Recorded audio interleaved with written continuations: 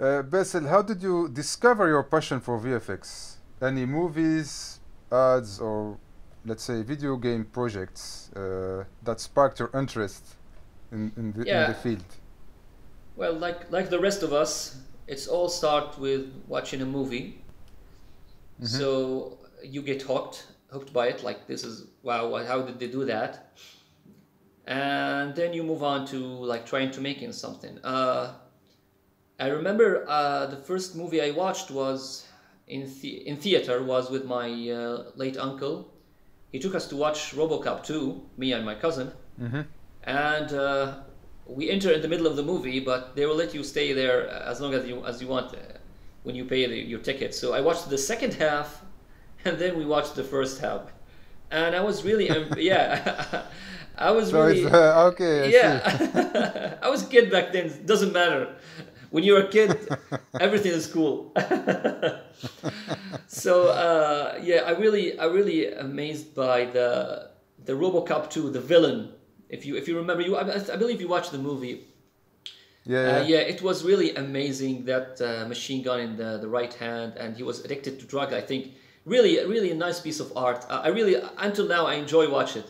I hope one day they will do a remake for that specific sequel. So I really enjoyed I it. think they did. I They think did the they first did the one. remake. The first one, yeah. There wasn't a true villain like the second one. The second Yeah, one yeah, really was great. They should do that. So yeah. That's true. yeah, I think that's the first like sci-fi VFX movie that I watched, and I was really impressed. And I like movies and video games in general. So I keep watching movies, especially sci-fi movies. But the real movie that really like triggered me was Terminator 2. I think that like probably also the rest of us that like with, yeah, That's it's the unbelievable. same That movie answer. dragged so many people to the It's the industry. same answer for all of a generation. Nothing new I think here. yeah, we should. I don't know. You're running out We of should ideas.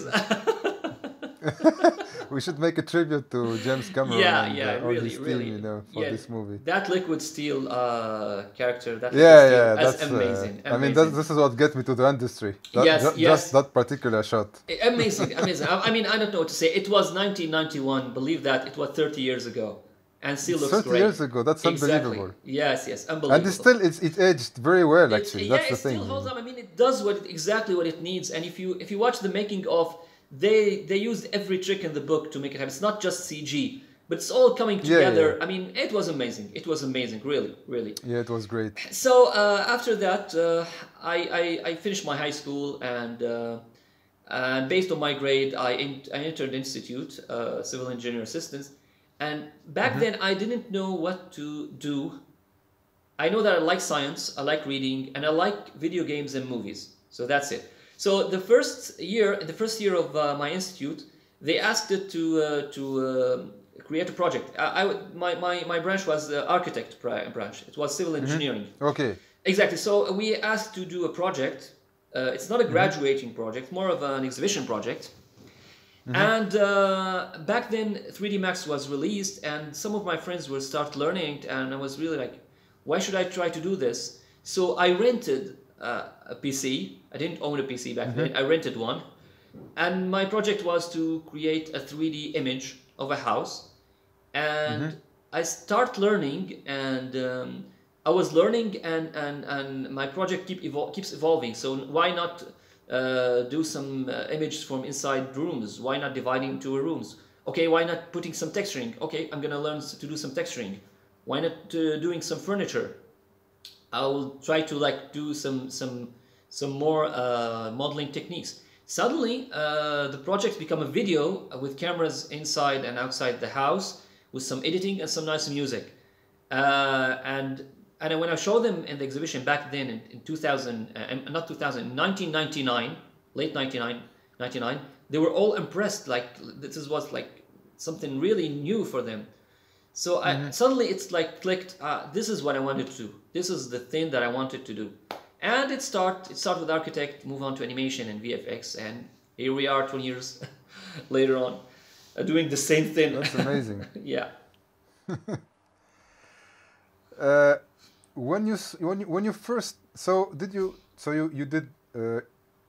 you studied architecture, right?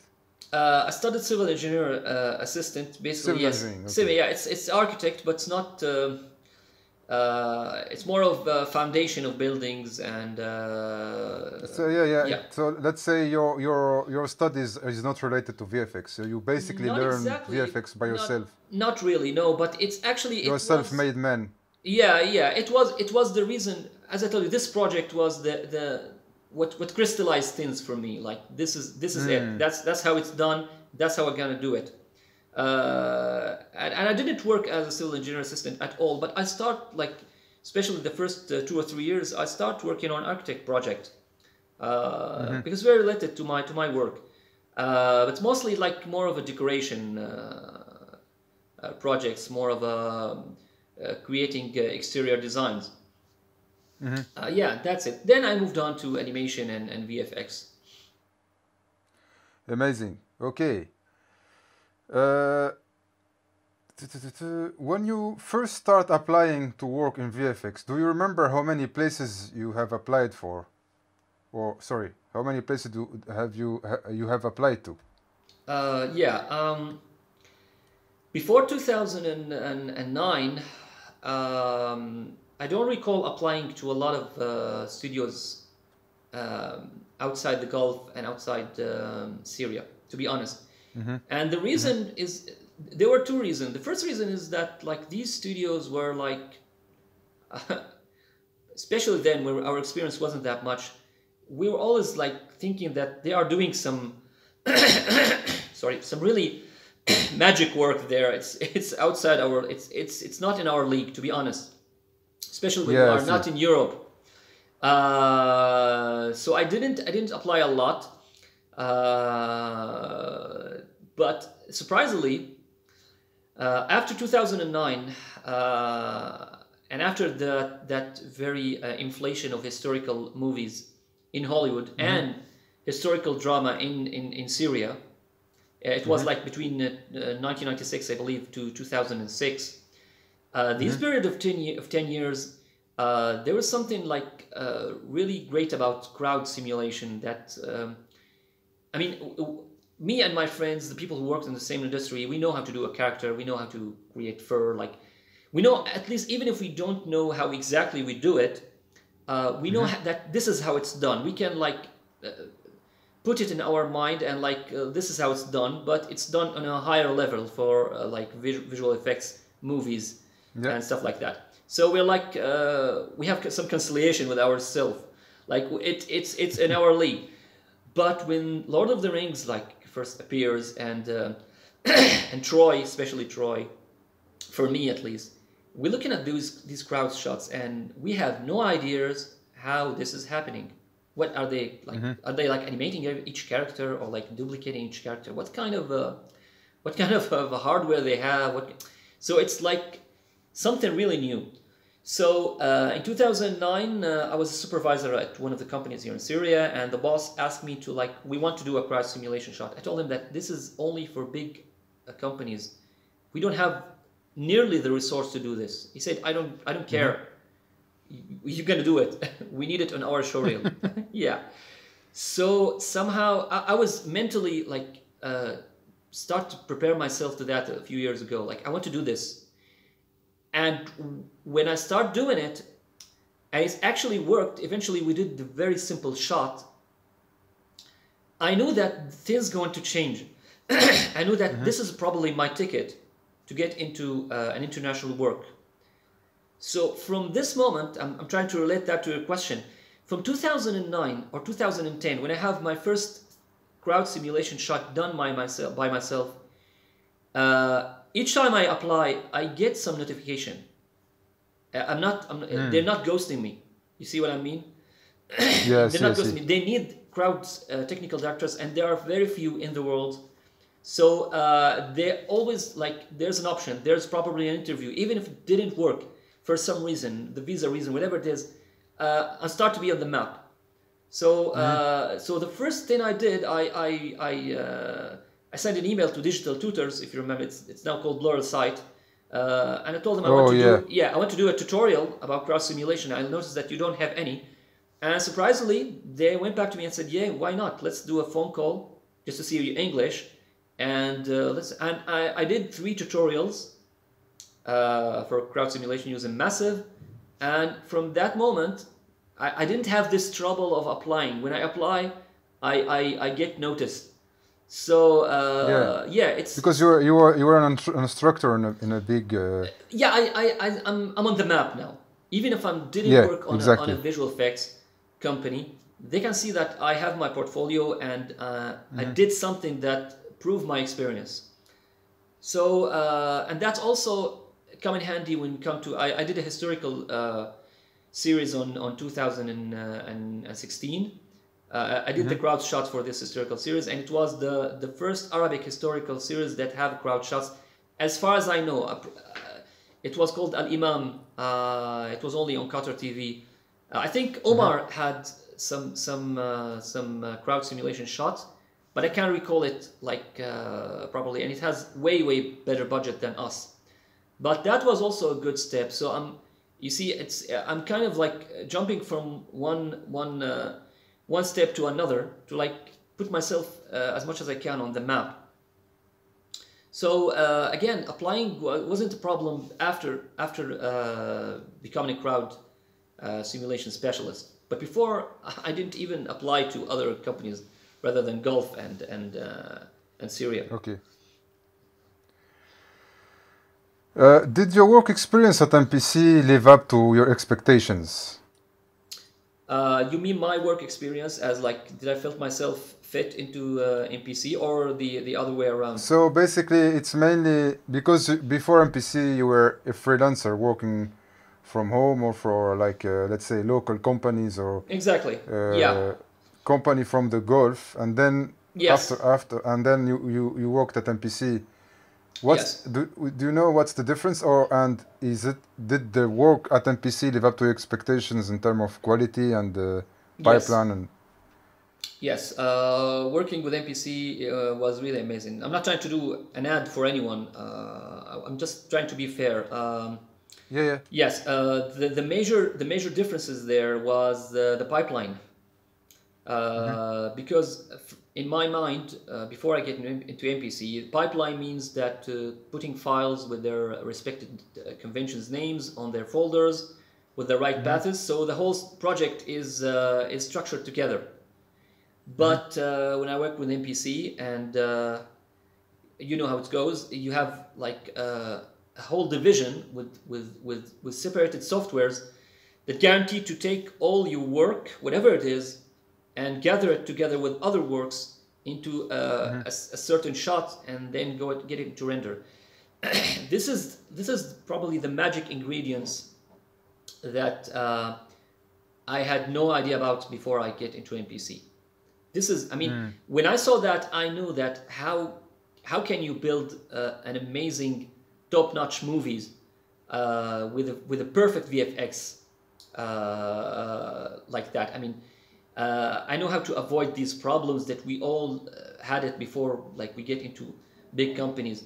So the pipeline was the really magic things that I was amazed about. And of course, I learned like a lot from there. There was a lot of supporting. All the leads are supportive, really supportive.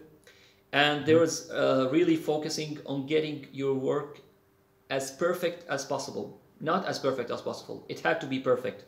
Really, there's a few times my shot, like there's a click here, there's a click here, like something, it will definitely never be noticed.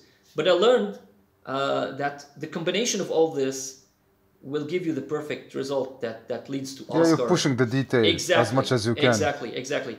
And with this pipeline, you can get experience, you can get talents with all their works, with all their flaws, and gather it together to assemble a great team and get that great job into the work. So I would say working with MPC was great experience, and I tried to live up to their expectation and the expectation of everyone else. We all worked hard. When I got in, everyone is like clicking on the keyboard, like everyone is in rush with time. So when I sat down and I felt that everyone is working to get this shot great, so I have to do my part in also getting this shot great. You feel the responsibility, you feel you are working on a movie, you know for sure it's going to at least nominated for an Oscar, okay? And it actually was a surprise it didn't won the Oscar. So when you do that, everything's changed. Your whole mentality is changing. So you can you adapt to this new pipeline, new environment of works. So yeah, it was great, and I learned a lot of it. It's a completely different experience. Basel, in your opinion, sorry, what's the biggest asset to be able to work in those studios? The first thing, I think, the greatest thing is to put a great title under your belt. So when you are working on something like Transformers or Jurassic World or whatever it is, you are like, how can I put it?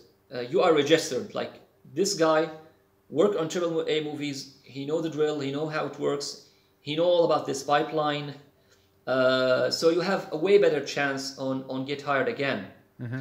And second thing, your show reel. This will add a lot to your show reel. The title and the shots that you worked on will add a lot to show reel, because you're not working alone. You're working with a combination of probably 1,000 person. Mm-hmm. Okay, there's probably 100 person who worked on this shot that you are part of it. But when you put it in your show reel, it becomes your shot. People will look at it and appreciate it and give this credit to you. While it's divided between all the people who worked on. Mm-hmm. So it's way better than working with yourself or in a very, very small company to create some good shot or some really good shot. People eventually won't say that you did this with 4 people and with a couple of PCs, and you did the other shots with like hundreds of people. They will appreciate the shot itself. So this is the first thing. You get something great on a credit side. On a credit side, like this guy worked on this company and this movies, mm-hmm. on this level of work. And the second thing is you get the experience of working in a team within a pipeline. So that will get you to know things better, and you will be able to like develop yourself. Even later on, if you want to start your own business, you will think things differently.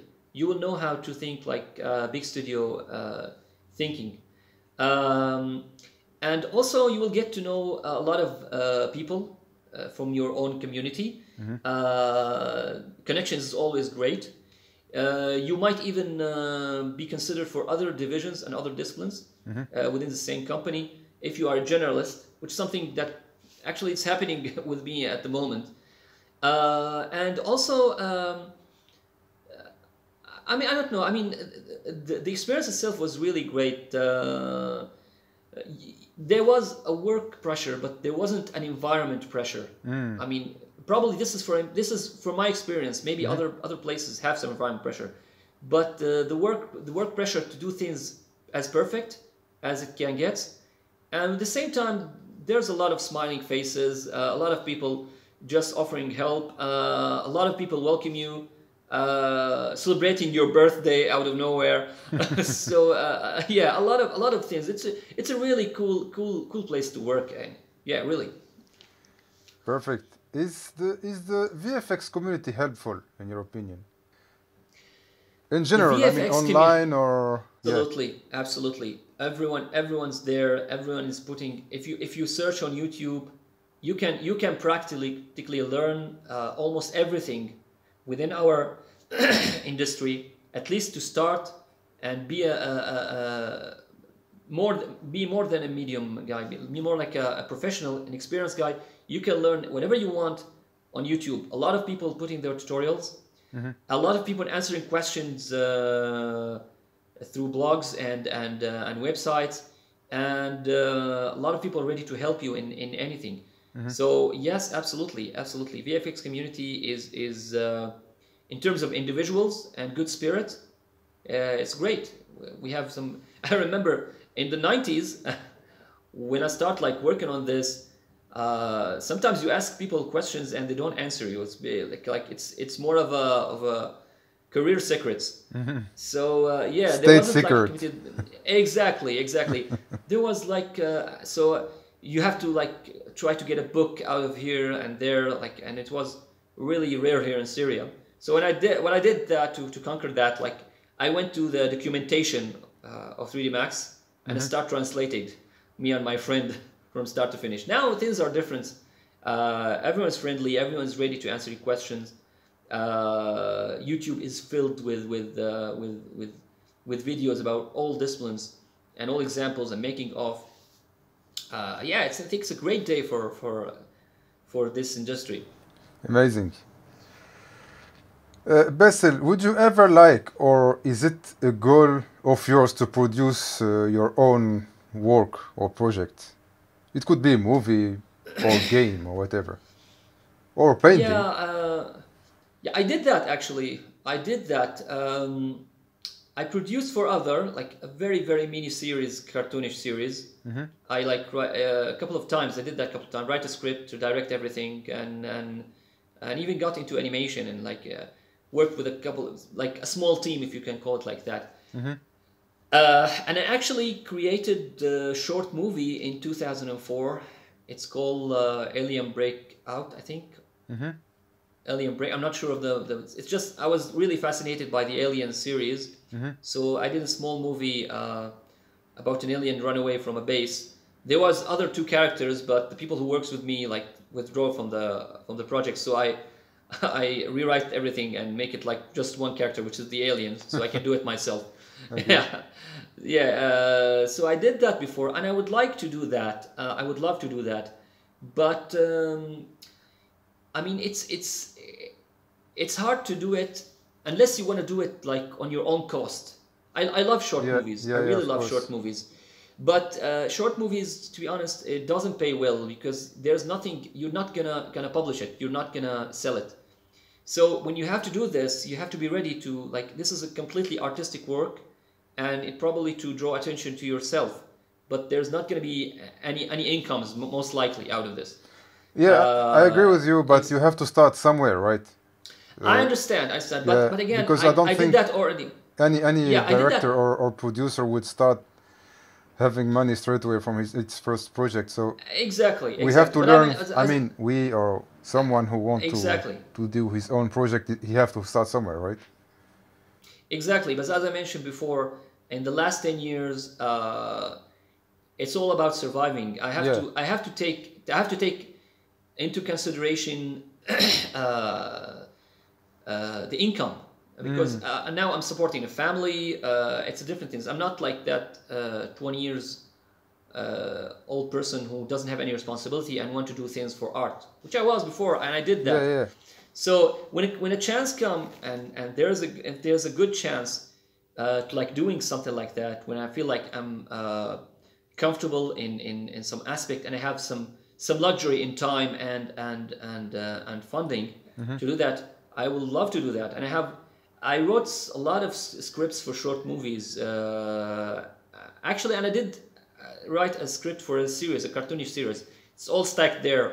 But I didn't fool myself. I said if a good chance comes and we can produce any of these, then it's fine. If not, it's also fine. I mean, this is life. It doesn't always come as you expected. You have to take responsibility. And we're probably from the same generation, Al-Halim. As I mentioned, when you are you have a family. You mentioned you have a family, and I have a family. These are responsibility that comes above everything. No, of course. And this is something you don't relate to until you actually have a family. Yeah. You start working with this, you feel that this is going to be your life. Your whole life is going to be around you creating the best VFX or animation possible. Once you have a family, once you like start having kids, you feel that this is the true life, and everything else is. It's a huge responsibility. You can't say to your family, "Hey, you know what? I want to do a short movie." And you're completely content with that. You like it. You're surprised that you actually liked it. You're surprised that okay, VFX is now second to my kids. Like, and I'm completely happy with that. That's amazing. Not a very inspiration speech, I think, for artists. What skills do you think would help you improve your work? Let's say it could be photography or painting or even, I don't know. Yes. Anything? Well, I used to draw a little bit when I was young, and as you expected, I drew like all the kinds of animals and monsters and and posters from gaming, like nothing real, nothing real. I always like to have imaginative things. I hate when I draw. I hate to draw anything real. But to be honest, I didn't continue that, and my drawing like is really bad for now.